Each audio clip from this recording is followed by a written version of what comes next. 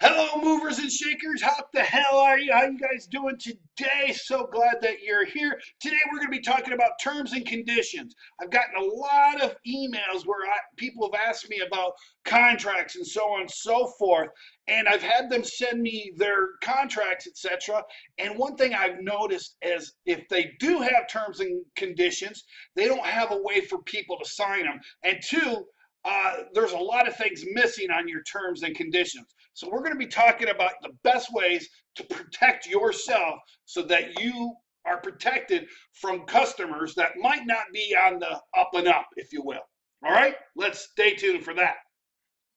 Hi guys, this is Jay Burnham, and this is the Real Jay Burnham Show, where I teach you guys how to start, run, and build your own successful moving business. All right, a little to do, a little work to do before we get started. If you're coming here to watch this video and you're not yet a subscribed member to this YouTube channel, I plead with you to do so. Just go over here to right there, right below there, right below my little finger is a red button. It says subscribe. Right next to that subscribe button is a little bell icon. Hit that bell icon and you will see that if you press it, you'll get notifications of whenever I post up a new video on this channel. Awesome. So let's get going. So one thing that's been happening is I've been asked, a lot of people ask me about their contracts and how do they do contracts and what contracts should look like, etc. And then one thing I keep telling them is, just look at what others have done, what others have doing. Now, if you're an insider to my moving company insiders group, I actually have put up a copy of my contract right here, a copy of my contract that I have with all my terms and conditions. What's right here? I got all the legalese right here. Um, you can go there and you can check my contract out and download it for yourself, and you can model your own contract right out thing. I have opened the group up. It was only going to be 24 hours, but in the vein and congratulations, or because I have been doing YouTube videos for the last 6 months, I decided I was going to take this next week. So starting Monday at 9 a.m., I will be closing the group again. So in the interim, feel free to go to my Moving Company Insiders group and become a member if you so desire. I will leave a link to that group in the description below. But if you go to that group, you can go and download a copy of my contract, basically. And on the back, there should be, hopefully, if I've done it right, there should be a copy of my terms and conditions. So you guys should have a whole list of terms and conditions. Now, there's a guy who's a subscriber to this channel. He's also one of the insiders of the group. He actually has a great thing. He's got his whole terms and conditions on his website.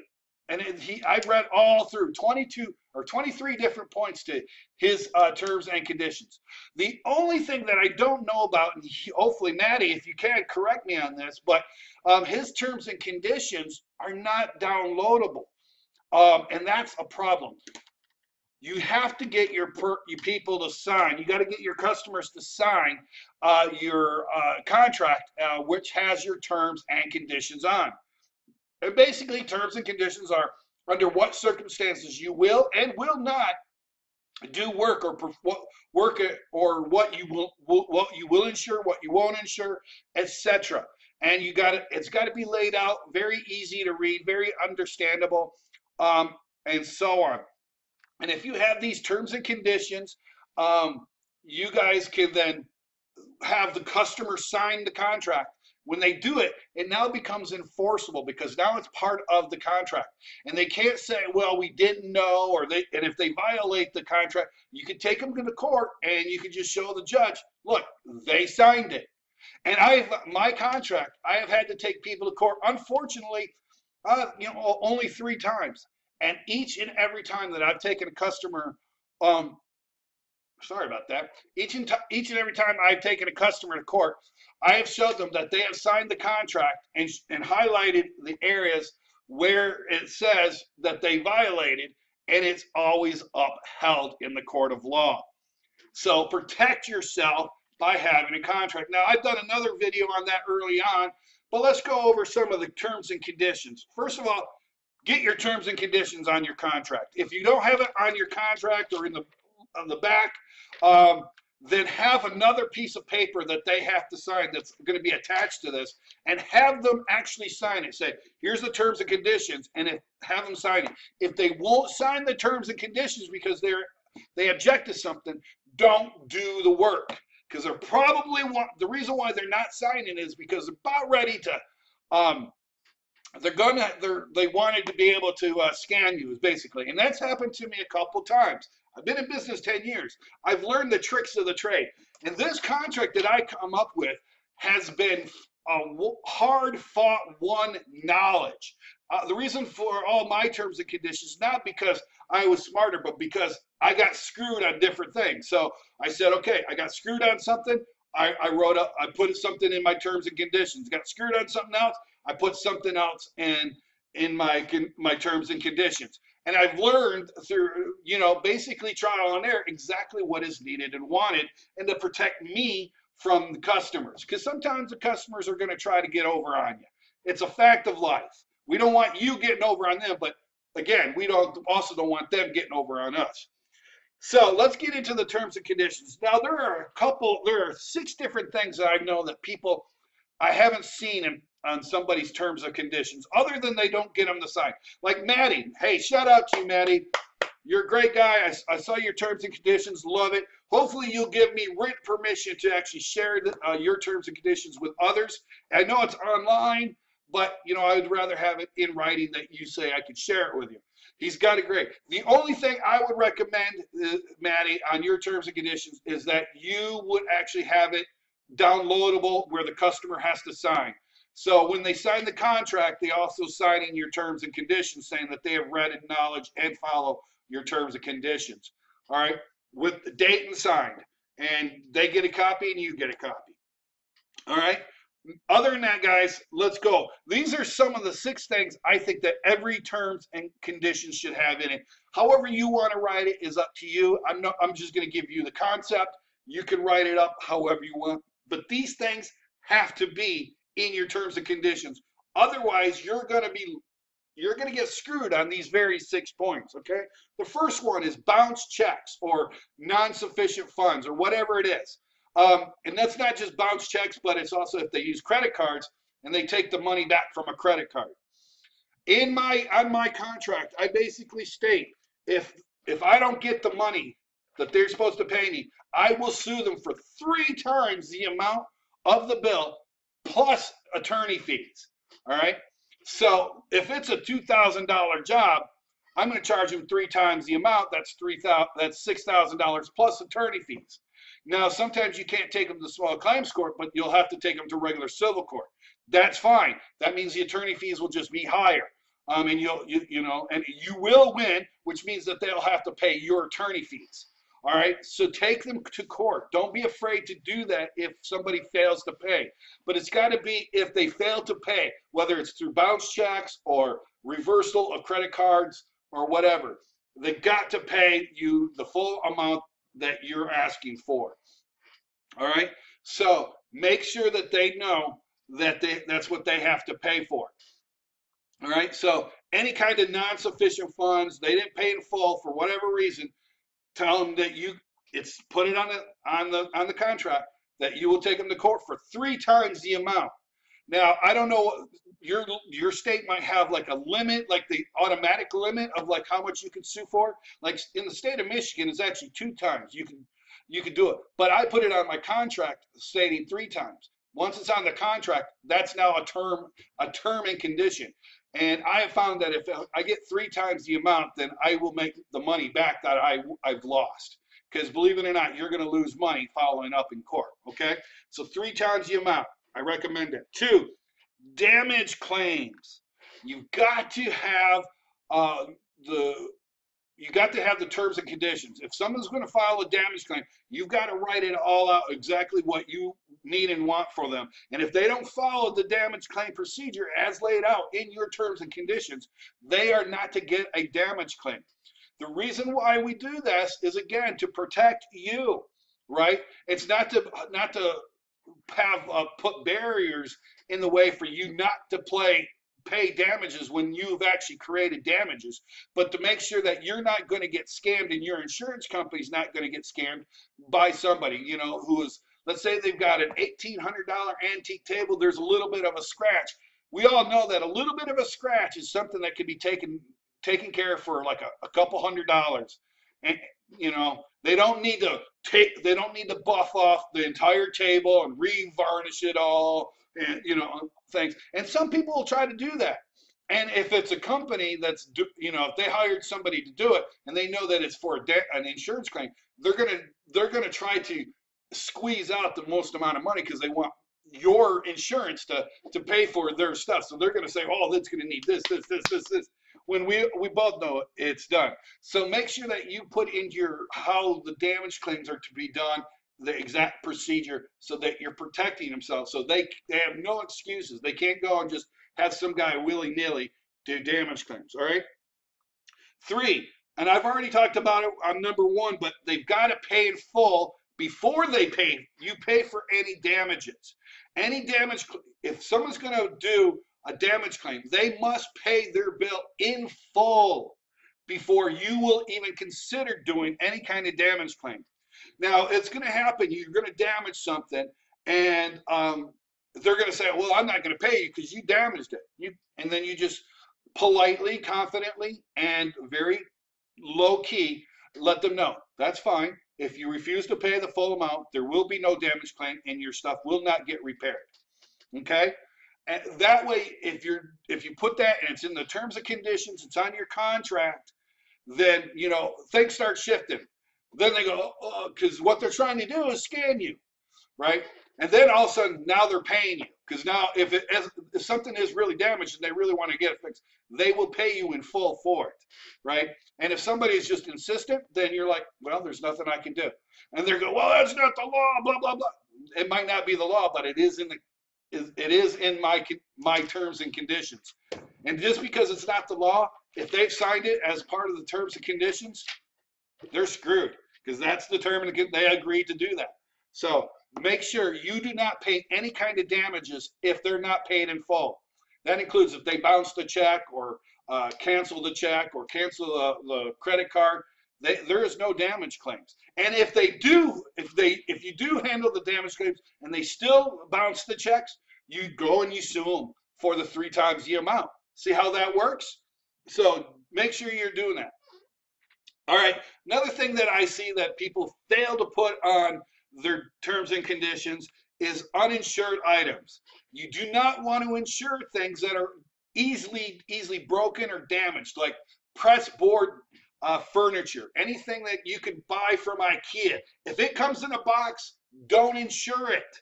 It came in a box for a reason. It came in a box because that was the only way to protect it. It didn't come fully assembled. There's a reason why it didn't come fully assembled. So anything that's press board or, you know, bunch of basically wood chips glued together, you don't insure it because it doesn't travel well. It's easily damaged. Other things are washers and dryers. Those are easily damaged, especially if you have to take them through narrow passageways and you have to take doors off and like in case of refrigerators or even doors into rooms. Things are easily damaged on that. So put it in your terms and conditions. Look, you know, this stuff is easy. We'll do what we can, but if it gets damaged, we're not assuming responsibility for it. We're just not going to do it because if you're telling us to take a 30-inch washer through a 29-inch door, your thing's going to get damaged. It's just the way it is. So we're not going to cover it. We'll do it, but it's going to get damaged and you're going to have to live with it, kind of thing. So anything that's uninsured, anything that you're not going to insure, make sure that that's in your terms and conditions, okay? Some of you who are just starting out really don't know this. Some of us who've been around, we know what is going on. We already talked about it here, you know, damage claim, but your uninsured items, you know, you want to make sure that you're putting your insurance terms down for it. And what I mean by that, it's not what you will insure and what you won't insure, but how much you're going to insure for. Like if you damage you put a nick in a wall, you're only going to insure up to so much for that particular damage. I would put in my terms and conditions no more than $50 to $100 for anything that happens to a nick in a wall or something like that. You also want to make sure that, you know, like tight doorways and stuff, you know, stuff's going to get nicked or it could get marred. You know, we'll take some paint and paint up over that for you, but we're not going to go and repaint the entire wall. Sorry, that's just not how this works. You know what I mean? I mean, you lived in the house. I'm sure there's a lot more damage than a couple little Mars or nicks that we might have put on the wall that's done, especially if they have kids. So don't play the victim here and then go and pay for their entire wall. All right. So make sure you put in how much you're going to insure for. That includes if you're going to insure 60 cents per pound per item, or you're going to insure more than that, and what are those terms for, right? Is it going to be by declared value, or is it going to be by weight? And then based on if you got a tariff, you know, you can put those in the tariff. Well, this is how much we're going to insure, but based for declared value, or here's how much we're going to share for weight value, so on. So make sure you're putting your insurance terms, how much and up to, and what you're going to limit. Because you want to limit how much you're going to pay out. You want to fix the stuff, but you also want to limit how much you're going to fix for stuff. Because you don't want to be overpaying because you don't want people to take advantage of it, like paying for an entire wall when you just put a small little dent in it. And it takes like $5 of putty, bloop, bloop, a little bit of a sanding job, and some, you know, paint, which you can go and get. Hey, match paint. You can go to any paint store now and match paint, even if it's been faded. You can take a clip of paint and say, hey, this is what I need, and they will give you the exact thing. So it won't even look, if the paint's faded, it'll blend right in. They won't even know. All right? So make sure you put the insurance terms. Lastly, another thing that you definitely have to have in your terms and conditions, which I don't see in anybody's. Maddie, I haven't even seen this in yours. I'll take that back. I did see something of it, but it was a little bit incomplete. Basically, you got to tell the customer that you will not connect or disconnect any gas, electric, or water lines, or anything that is hard nailed into the wall. You are not mechanics, you're not electricians, and you're not plumbers. Do not do any of that. And if you do, it's simply a courtesy, and you are released from any liability if damage were to occur. You don't want to disconnect gas lines, because if you disconnect it wrong and something blows up, you don't want to be held reliable. Hey, I told you that we don't do it. I did it as a courtesy. You know, that's on you. You should have had a professional come in and do it. Same thing with a water line. Water lines, like refrigerators and washers and a lot of things now have water lines connected to them and pumping water in. You do not want to be in charge, because you don't know how rusty the pipes are or whatever is that connection, and you just pull it on just ever so thing can disconnect, and a water leakage could happen. And electricity, you know, just for your own safety, don't unplug. If it's just unplugging a cord, fine, you can do that. But you're not going to disconnect any electric lines. All right. You know, like sometimes people hardwire their TVs into the wall. You know, no, you're not going to clip them. You're not going to dismantle them. You know, you can again unscrew it if it's able to be unscrewed. But I've seen TVs where you can't unscrew it, so it's there. It's like, sorry, nothing I can do about it. I'm not moving it.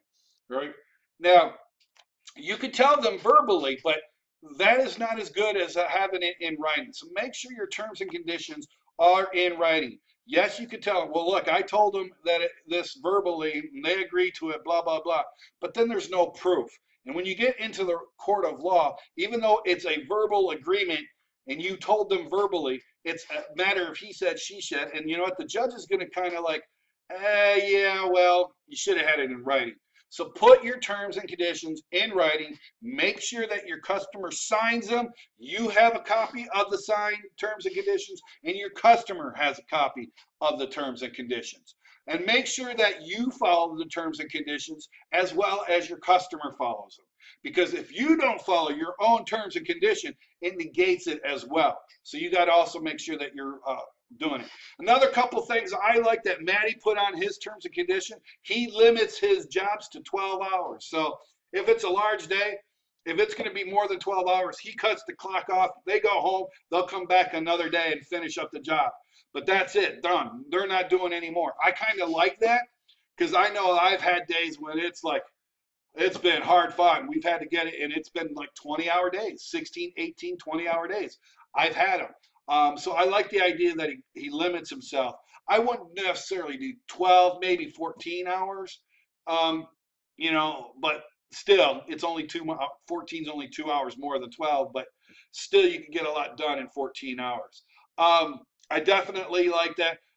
If Matty allows me to publish his terms and conditions, I will see about turning his terms and conditions with my additions on it and turn it into a PDF file for you, which you guys can download if that's what you like. If that's what you like, leave me a comment below. Say, yes, give us a PDF of terms and conditions, and I'll make sure that I do so, and I'll get that down. You guys can go and download that. Especially, and if you're in my group and I do a PDF of that, you will be able to get it free. If you're not in my group, I will have a link that you guys can go to. I will put a link into this description once I have it, and you can go and download it. It will still be free, but you will have to give me your name and email address to get it. Okay? Fair enough? All right, guys, if you like this video, if this is giving you some good information, give me a thumbs up. Yay! It helps the channel expand if you guys do that. If you share it with your family and friends, it helps my channel. And lastly, don't forget to subscribe to this channel. Thank you guys so much. I appreciate you guys, each and every one of you. God bless. Have a great day. Bye-bye.